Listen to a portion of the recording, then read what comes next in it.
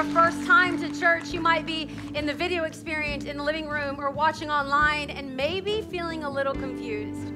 Why is everyone yelling? Why is everyone singing? First, let me say, this is how we do church. This is how we do church, especially on a celebration Sunday like today. We are celebrating whether you believe in following Jesus, you believe in Christianity or not. What world history will say was that there is a man named Jesus who walked this earth. And what we believe as followers of Jesus is that he lived a sinless life, died a horrific death, but he is not in the grave. So I need you to fill this house with some truth. If you feel comfortable, you repeat after me and say, nobody. Because there is nobody in that grave. And because there's no body in the grave, nobody is kept away from the love of God. Because there is no body in the grave, we get to receive the gift of salvation. Because there is no body in the grave, you could be righteous or ratchet. You are welcome to sit at the table. Amen? So welcome to the Father's house. Jesus, we invoke your mighty name and we celebrate. Not only are you good, not only are you kind, not only are you gracious, but you are a mighty God full of power. And today we celebrate that you did as you said that you would do. Speak to us in this space. Change our hearts, change our minds. We come with our burdens and our thoughts, our feelings, our insecurities. We lay them down at your feet so that you can speak to us here. In the mighty name of Jesus, the Church of God says, amen, amen. All right, do me a favor, do me a favor. You might be new here, do me a favor. I always hate when I went to church and the pastor would say, turn to your neighbor and say, but you want to know something? It's Resurrection Sunday. And the reason why we have gathered is because not only is Jesus resurrected from the grave, but he did this as an act of love for you. So do me a favor, turn to your neighbor and say, Jesus loves you. And put in the chat box, Jesus loves you. Because that's the truth. And after that, you can go ahead and grab a seat. Yes. Now I get it, fam. I get it. I get it. Might be a little overwhelming. You might be sitting here feeling like, I don't know if Jesus loves me. How can I trust that he does? The truth of the matter is, in our culture, in our day and age, we say things all the time. Love you. Love you. It's so great. Love you. You can be in some dysfunctional relationships and say, I love you, and you don't mean it. So how, telling on ourselves today, yes, sir. So how do we know what love really is? It is when our words match our actions. What you say must match what you do. How do you know if somebody loves you? You know if somebody loves you if they offer to take you to LAX during rush hour traffic, all right?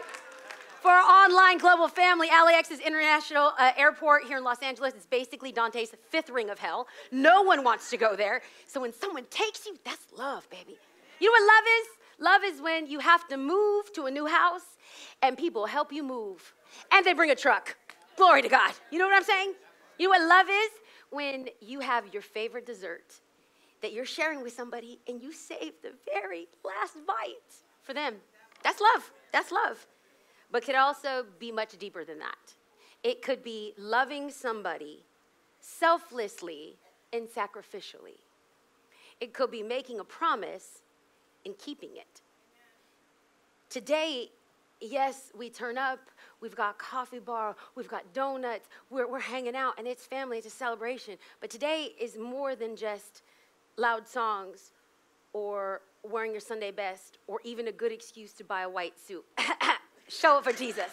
Show it for Jesus. But I digress. It's not, and the shoes and the white heels. Glory to God. Thank you for noticing that detail. But you want to know something? We can joke about those things. But really, we have come to celebrate that Jesus gave his life for us.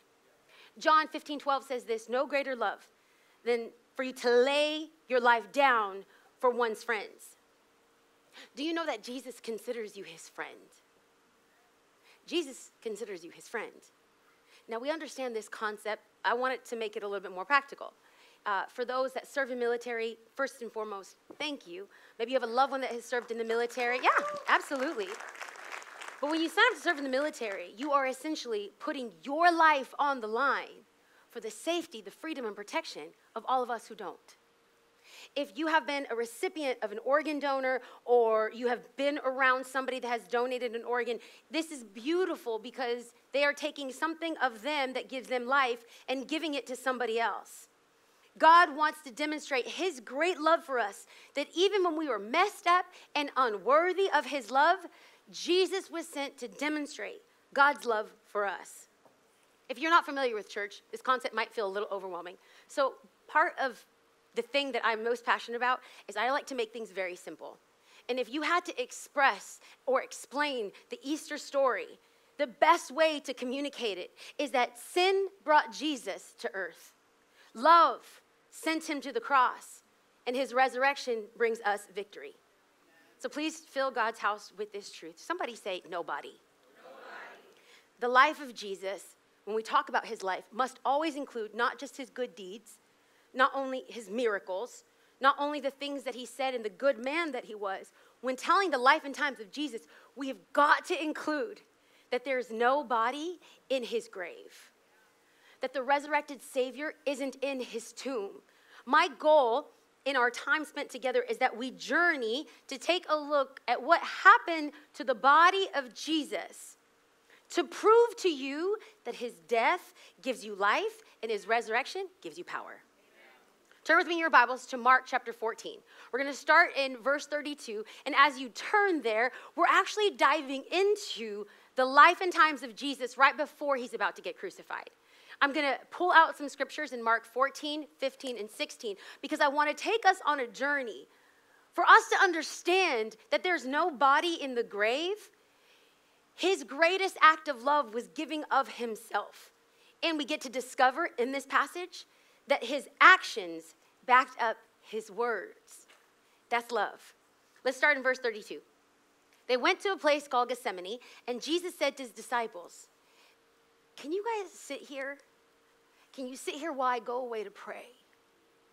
And we're going to find out why he said this, but he took 3 of his friends. He took Peter, James, and John along with him. And scripture tells us right here, he began to be deeply distressed and troubled. Deeply distressed and troubled. And Jesus said, my soul is overwhelmed with sorrow to the point of death. Why did Jesus say such things? So sometimes we can read words and not understand like the implication of it. But when Jesus says distressed, there is deep, severe psychological meaning to this word distressed. So he's sorrowful, he's distressed, and then he says something that I don't want to be lost on us. He said, even to the point of death. Jesus is saying, I don't even want to live. I want that to sink in, because if you're here today and you feel overwhelmed, sorrowful, distressed, or like you don't want to live, there's a man named Jesus who understands the psychological pain of mental health issues. We have a Savior that knows that journey and a Savior that loves you. He didn't just say the words. He backed it up with his actions. This is the story of Easter. If you're a note taker, I want to take out these 3 simple truths about Easter so we can build a framework for understanding that his body was broken for you and for me. If you're a note taker, I want you to write down, our sin brought Jesus to earth. That's the first simple truth of Easter. It was Jesus' assignment. He was born to die. 1 John 2:2 says that Jesus is a propitiation for our sins. Sometimes when we go to church, there's all these big words and we're like, oh, what are you saying? Propitiation is a substitute. That Jesus became substitute for us. That our sin was put on him. But this wasn't an easy decision. Jesus is a good guy. Jesus is the Son of God. Must have been easy. We see the frail humanity of this 33-year-old man who is tasked to bear the sin and the weight of the world. Look at verse 35. Going a little further, he fell to the ground and prayed that if possible, this hour might pass from him. What does this mean? Let's make it plain for the folks. Get me out of here. I don't want to do this. Look at what he says. This 33-year-old man, he says in verse 36, Abba, Father, That word in Hebrew is daddy. When you're so desperate. Daddy, God, everything is possible for you. Everything is possible for you. You could change your mind. He said, take this cup from me. It wasn't a physical cup. Jesus wasn't holding a physical cup. It's a metaphor for like, you could take this away. I don't have to drink from this cup. And then he says this, yet not what I will, but what you will. Jesus is saying, please, I don't want to do this, but if this is what you want, I will do it. So Luke, the book that we're reading right now, Luke was a disciple of Jesus, and the first four books of the New Testament are called the Gospels: Matthew, Mark, Luke, and John. They all record this moment. Mark is giving us a psychological viewpoint into Jesus' pain and suffering, but Luke, in the Gospel of Luke, Luke is a physician. Luke is going to give us a medical diagnosis of what is going on during Jesus' turmoil, sorrow, and distress. You don't have to turn there, but in Luke 22:44, Luke records that Jesus was praying with such fervency. Please take this cup from me. Please. That he was praying with such fervency that he began to sweat droplets of blood. That's not true. I've never seen it. Actually, it is a rare and diagnosed medical condition called hematidrosis. That is when the capillary blood vessels under extreme stress and duress burst and seep through the pores. So you're essentially sweating blood. These situations usually only happen under extreme physical or emotional duress. What was that duress? Jesus was about to face and experience the most excruciating pain and bear the sin of the world. After this moment that Jesus is praying, he's taken by Roman garrisons, like a group of Roman soldiers, and taken over to Jews, religious people. These are Jesus' people. You're my brothers. You're my people.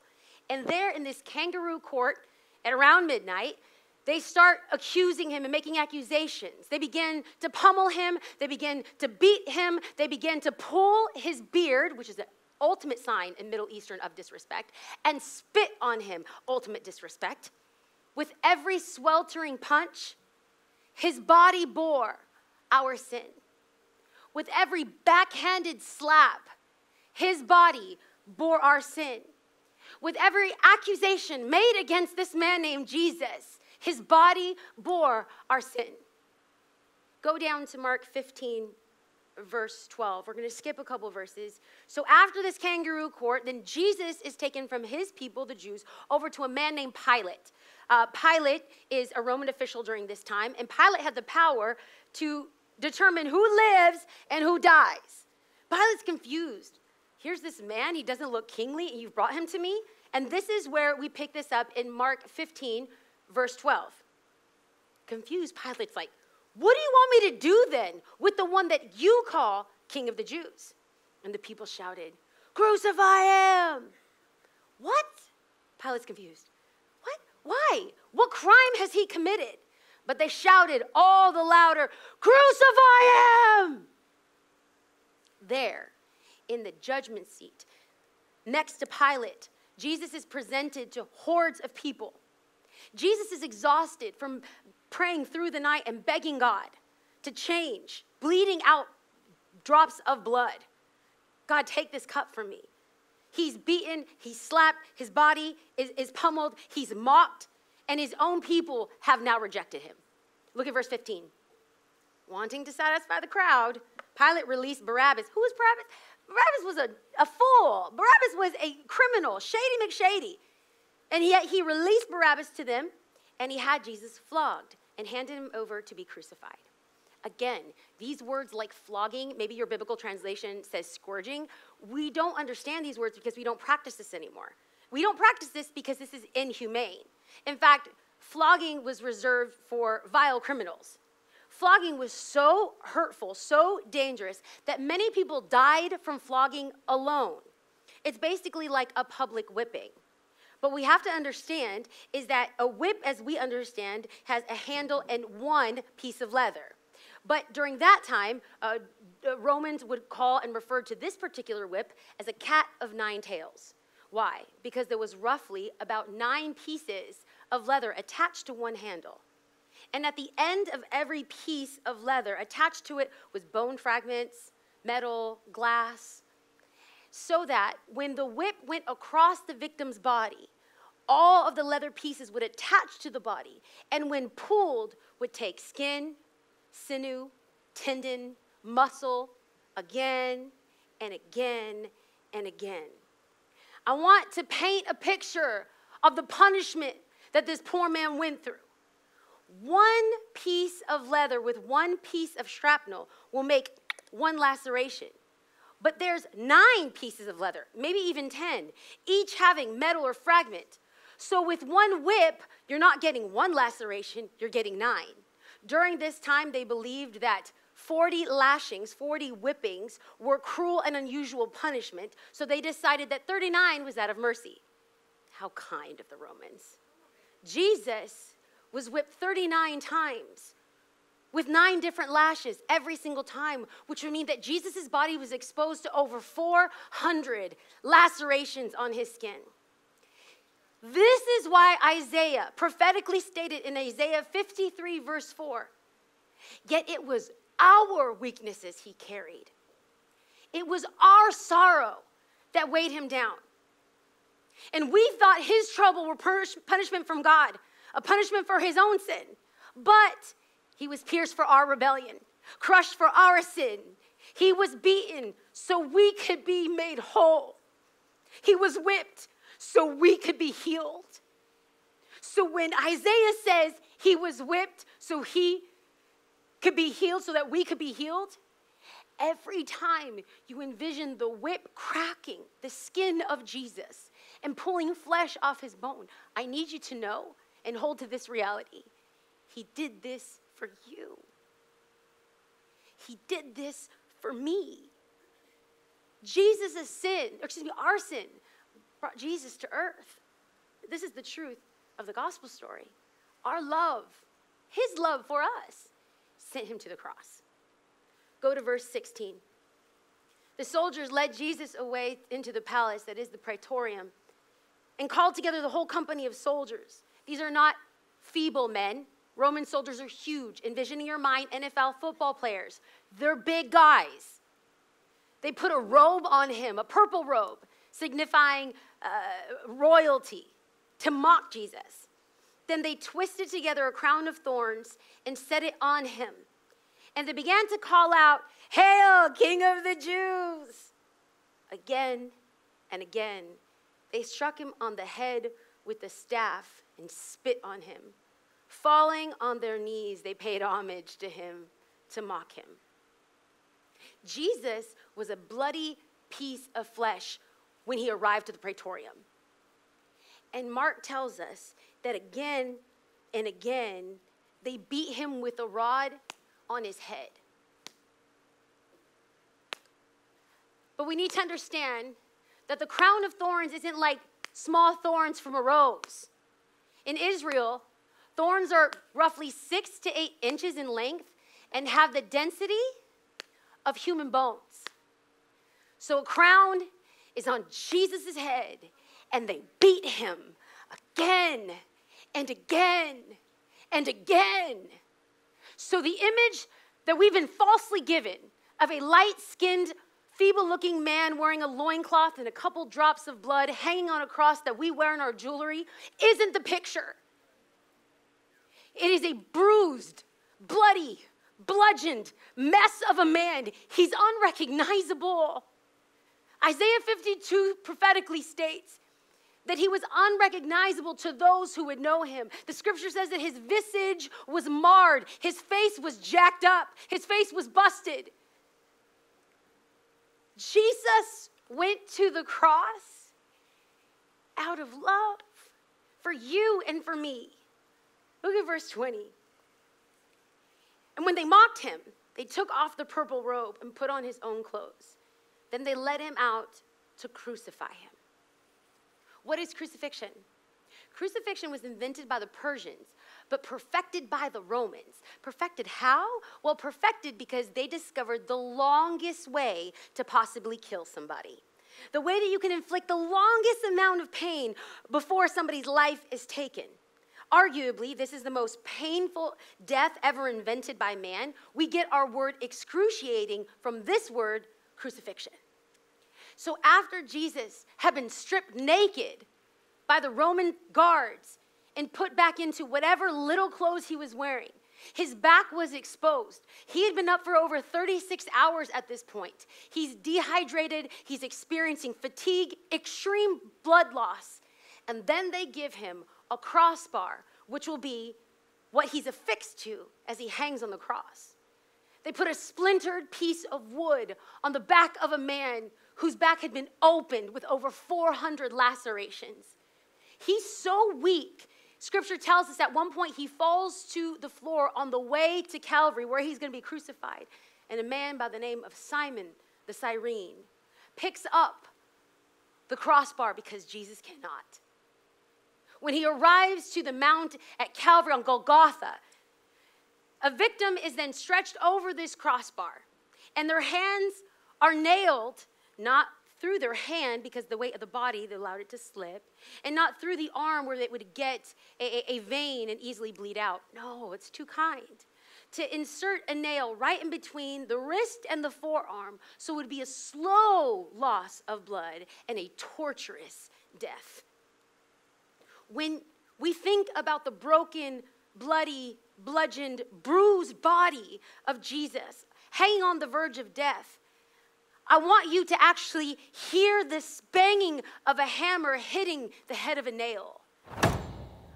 When you cuss out that coworker or your spouse or you speak negatively about them, it's that sound that put Jesus on the cross. When you cheat on your taxes, when you cheat on your exam, when you cheat on your wife, Jesus endured the cross for you. When you self-righteously gossip about them, when you cast judgment because of political affiliation, when you judge them because of the color of your skin, Jesus went to the cross for you. Let me let you know, nails didn't keep Jesus there. Love did. Love kept Jesus on the cross for you, for me, for Isaiah, for Gray, for Elizabeth, for Tony. Love kept Jesus on the cross. Look at verse 33. At noon, darkness came over the whole land until 3 p.m. And at 3 p.m, Jesus cried out in a loud voice, Eloi, Eloi, lama sabachthani, which means, my God, why have you forsaken me? Because of the hanging position of a victim, breathing becomes excruciating and incredibly hard. Why is that? Because your lungs are collapsing as your body is becoming unhinged. Your arms dislocate from your torso, your elbows dislocate, your wrists dislocate, and pretty soon the weight of your body is internally crushing your lungs. You are asphyxiating. The only way to inhale and get breath is for you to push up on your legs over the pierced feet to catch your breath. That is why everything that Jesus said on the cross is wildly important. Jesus felt abandoned by God. Have you felt abandoned by God? Jesus knows your pain. With his very last breath, he's trying to breathe. And the harder it is to breathe, the more the heart has to pound, the more your heart has to work. With his heart pounding in his chest, the very last word that Jesus utters on the cross is this, tetelestai. It is finished. And with that, he breathed his last breath. When Jesus said those words, he's essentially saying, it is done. The assignment has been fulfilled.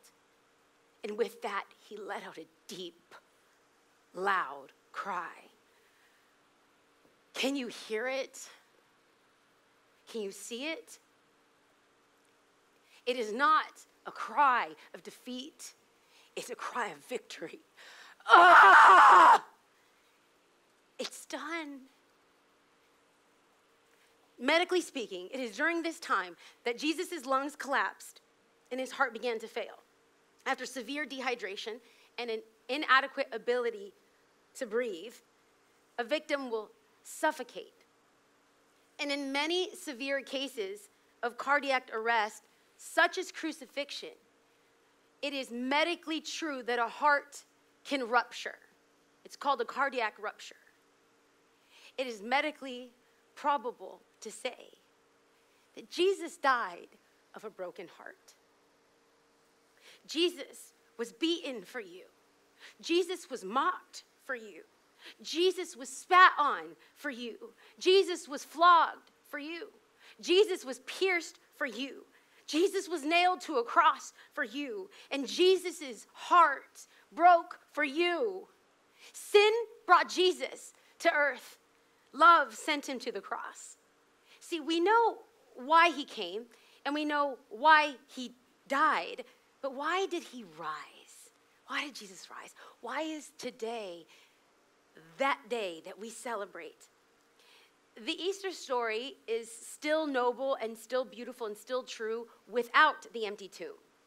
He loved us so much that he died for us. Amazing. But why isn't that the end of the story? Because it doesn't end there. Jesus' death brought us life.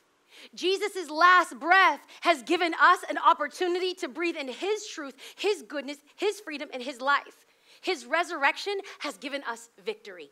That is why we celebrate. We can't talk about the extreme love of God unless we know what his body went through to pay the cost for that deep love. It's not just saying, I love you. Jesus said, I love you so much, I stretched my arms out and said, this is how much I love you. This is how much I love you. Look at Mark 16:2.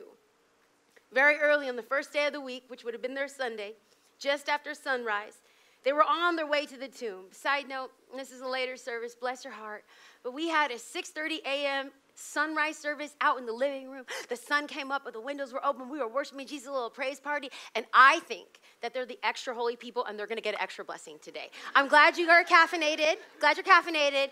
But next year, you get another shot. 6:30, don't miss out, right? You can be like the women. Side note, women showed up first. That's right. Okay, verse 3. The women asked each other, they were there to anoint the body of Jesus. They thought he was dead in the grave. We love Jesus, but he's dead. This is so sad. They roll up and they're like, yo, girl, how are we going to move that stone that's blocking the tomb? Who will roll the stone away at the entrance to the tomb? Well, when they looked up, they saw that the stone, which was very large, had been rolled away. As they entered the tomb, they saw a young man dressed in a white robe sitting on the right side, and they were alarmed. Oh my gosh! And the angel says, don't be alarmed. You are looking for Jesus, the Nazarene, who was crucified. Was. If you brought your own Bible, circle the word was. I'm a writer by trade. We're talking about past tense. He was crucified. He has risen. How do you change tenses? Unless something supernatural happens. He was crucified. He is alive. That body that was there is no longer there. He is not there. So somebody please fill this house with some faith and say no body. Death wasn't the end. The defeat of death is the hope of salvation. Jesus said, I will conquer death. That's why Paul says, oh, death, where is your sting? Oh, death, where is your victory? This means that we anticipate our resurrection because of Jesus' resurrection. Paul the apostle takes it one step further, and he wrecks our theology. He wrecks our mind. He says, oh, check this out. The same power, Romans 10:8, the same power that resurrected Jesus from the grave lives in you. He doesn't love you so much just to die for you. He loves you so much that he's going to empower you with strength to do the things that you cannot do in your own strength. Sin brought Jesus to earth. Love sent him to the cross. Resurrection gave us victory. And let me tell you why Christianity and following Jesus is unlike any other world religion that I respect. I respect everyone's status of faith. But let me just tell you why following Jesus is different. It's different because in every other organized world religion, they will tell you, do this to receive that. In Buddhism, do this. In Islam, do this. In Hinduism, do this, and you might receive. In Christianity, in following Jesus, it has nothing to do with what we've done and everything to do with what Jesus has done. He's already done it. See, religion says do. Jesus says it's already done. Tetelestai. Tetelestai. It is finished. Resurrection is victory over death. And victory over death means that we can have eternal life. That's why John 3:16 so clearly states that whosoever shall believe in Jesus shall not die, but have everlasting life. And that is the ultimate point of Easter. Jesus took your pain and your shame on the cross because he loved us. Jesus took our sin and failure to the cross because he loved us. Jesus took our depression and our desires to the cross because he loved us. His pain brought us purpose. His bruising brought us healing. He was pierced to ease our pain. He died to bring life. He was risen and brings power. He reigns to bring us peace. Jesus didn't just say he loved you. He gave up his life for you. Jesus proved that he had power over the grave, because grave couldn't keep him down. There's nobody in that grave. And because there's nobody in that grave, nobody is kept from the love of God. If you get anything out of our time together, and the crux and the reason of why we celebrate is because Jesus loves you. Jesus loves you. Jesus loves you. Jesus loves you just as you are, but he loves you too much to let you stay there. Jesus loves you, all of you and everything about you. Every hurt stored up, every hope, every dread, every hair on top of your head. He loves you. He loves you.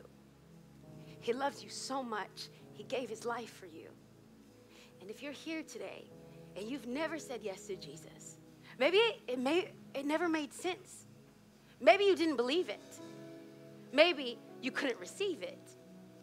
If you're here today in the video experience, in the living room, watching online, watching live or watching later during the week, you are loved by God and he wants to be in a relationship with you. You're not saying yes to religion. You are saying, I give my life to Christ. He's given me life and freedom, a debt I could not pay. His dying breath has brought me life. I give him my life and surrender to him. If you're here today and you've never said yes to Jesus, or maybe at one point you were walking with the Lord, but you've turned away, and you know, well, your grandma took you to church, or your mom made you read the Bible, but now you're at a point where you're like, no, this is my faith. That's my God. This is my forgiveness. If that is you, you've never said yes to Jesus, or you're coming back to faith, we want to invite you, not force you, invite you to make a decision that'll have a profound impact on your future, and it's following Jesus. I'm not here to say that your life is going to be perfect. I'm here to say that we serve a perfect God who will transform you into the person that he's calling you to be. If you've never said yes to Jesus, or you want to come back to faith, I'm going to count to 3, and you're boldly going to raise up your hand online, video experience, living room, in this room. But before I do, I need us to understand, by raising your hand, you are saying, 1, I want Jesus as my personal Lord and Savior. 2, by raising your hand, you are saying, my mistakes and my failures could be forgiven because of what Jesus did on the cross at Calvary. And 3, the same spirit that resurrected Jesus from the grave will live in me. So if that is you, do me a favor. I want you to bow your head and close your eyes to create a sacred space. It ain't nobody's business. It's between you and the Lord. If you're in the video experience, the living room, there's people there that could see your hands. But if that is you, you're saying yes to Jesus. 1, 2, 3. Will you boldly raise your hand? God bless you. God bless you. God bless you. God bless you. God bless you. God bless you. God bless you. God bless you. In the video experience in the living room, if you're online, put in the chat box. We have people that are praying for you. It's an amazing decision. God bless you. God bless you. God bless you. Yes. God bless you. God bless you, sir. May generations be impacted because of your legacy in this decision.